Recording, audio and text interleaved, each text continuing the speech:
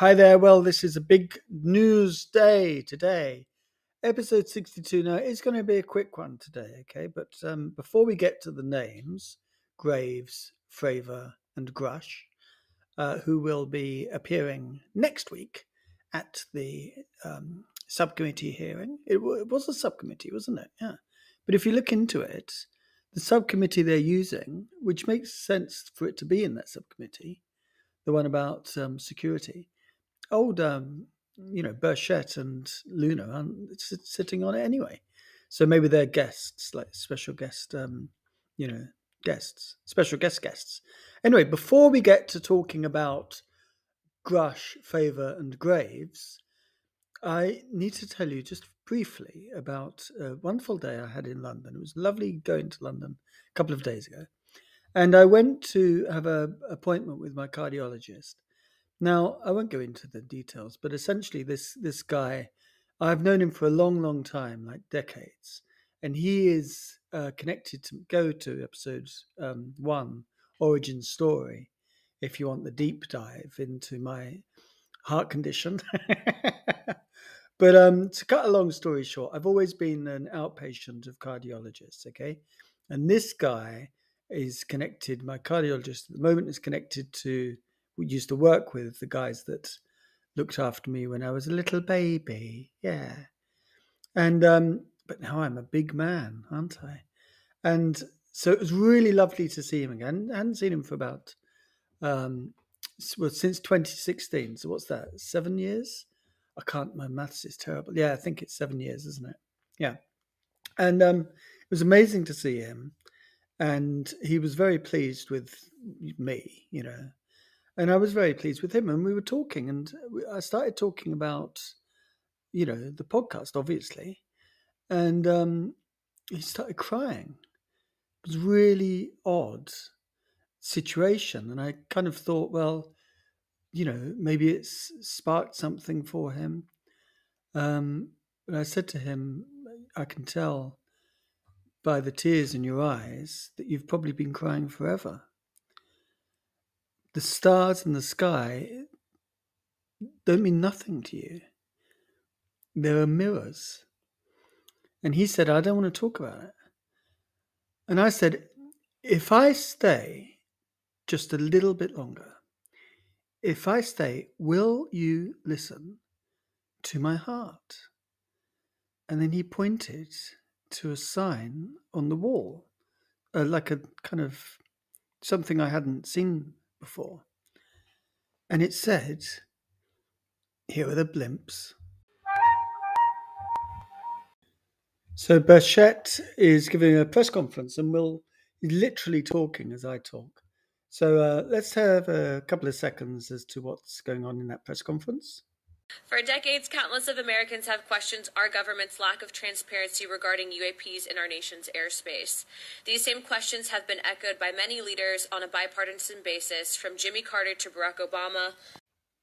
And this morning, they also released so this is the Committee on Oversight and Accountability. They released a press release. National Security Subcommittee to hold hearing on unidentified anomalous phenomena. Washington. The Subcommittee on National Security, the Border and Foreign Affairs will hold a hearing entitled Unidentified Anomalous Phenomena, Implications on National Security, Public Safety and Government Transparency. The subcommittee hearing will explore first-hand accounts of unidentified anomalous phenomena and assess the federal government's transparency and accountability regarding UAP's possible threats to U.S. national security. This hearing will also highlight legislative efforts to bring transparency to UAPs and require the federal government to provide the American people with information about potential risks to public safety and national security. The Pentagon, so this is a quote by Tim Burchett, the Pentagon and Washington bureaucrats have kept this information hidden for decades, and we're finally going to shed some light on it. We're bringing in credible witnesses who can provide public testimony because the American people deserve the truth. We're done with the cover-ups. Yeah. I added the yeah. So, and now we've got Graves, Fravor, and Grusch. And I expect in, kind of our world, everyone knows who they are. So Ryan Graves, he encountered UAPs in 2015. And I'm going to quote from a political article that I link. I joined the US Navy in 2009 and underwent years of rigorous training as a pilot. Specifically, we were trained to be expert observers in identifying aircraft with our sensors and our own eyes. It's our job to know what's in our operating area.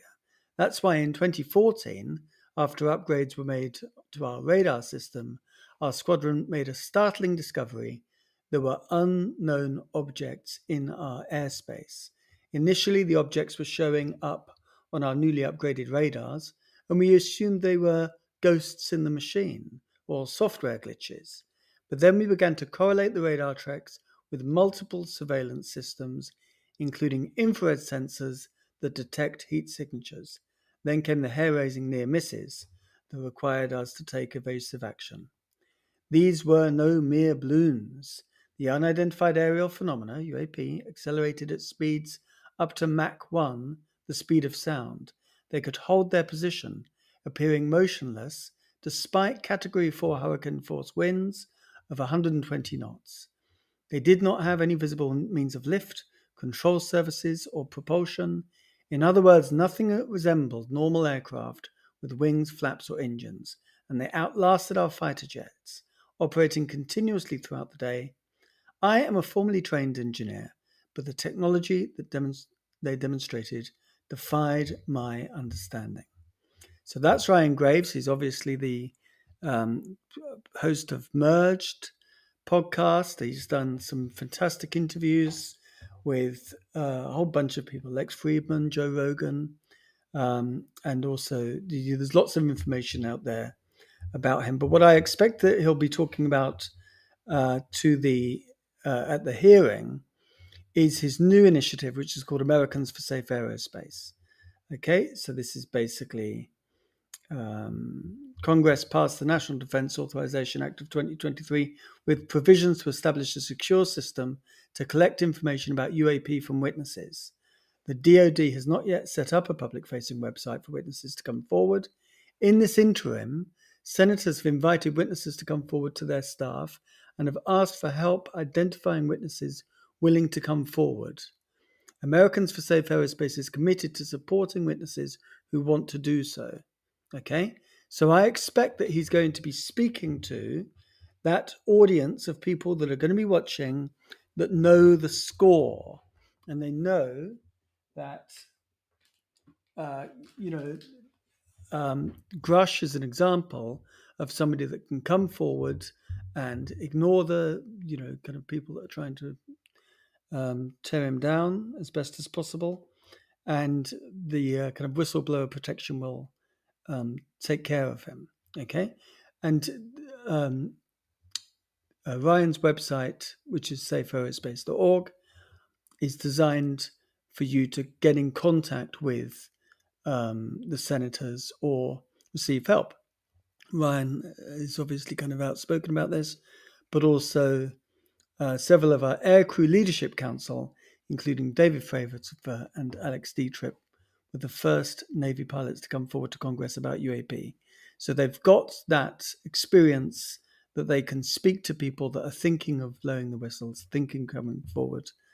And also Chris Mellon is an advisor as well. So Chris might help as well, mightn't he? Yeah. So that's Ryan Graves. Next, we've got David Fravor. I mean, what to say about David Fravor? Absolutely extraordinary leader. The Tic Tac encounter is probably the most extraordinary unsolved recent case from 2004.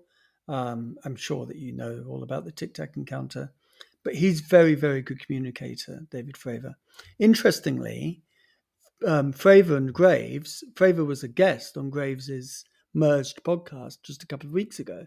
And interestingly, Fravor is, speaks quite complimentarily about Bob Lazar. So if I was Burchett or Luna or one of the other guys sitting on this panel, I would say, could you please assess the credibility of Bob Lazar, which would be very, very interesting for Fravor to start talking about Lazar. But I expect that Fravor is going to be an absolutely extraordinary witness. And then finally, we've got Grusch. Now, if Grusch says to the House of Representative Oversight Committee members what he's told Ross Coulthart, then that is going to make news around the world. There's no question about that. My, wish would be for them to talk about agreements. I expect that this is going to,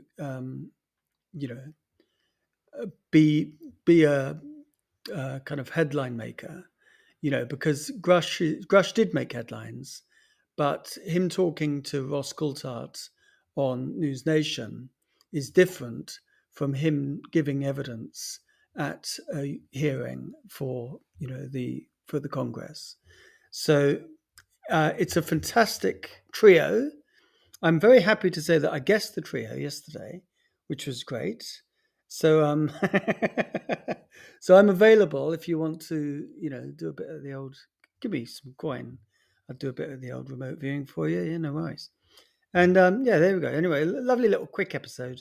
Give you the big news. Now it's Wednesday, 10 a.m. Eastern time. I've got on my Twitter feed like times around the world. Let me just see if I can find that quickly for you. So, for instance, I'm going to be in, you know where I'm going to be. I'm going to be in Crete, aren't I? Yeah.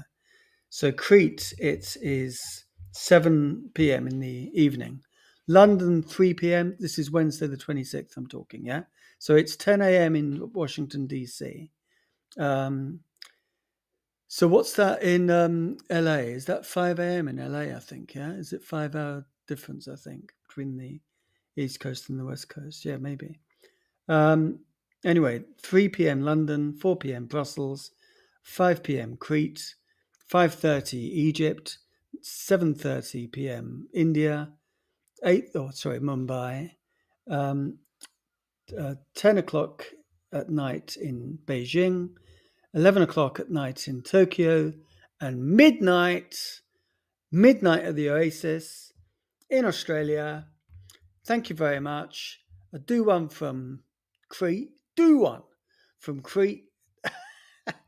With my assessment of how it all goes down.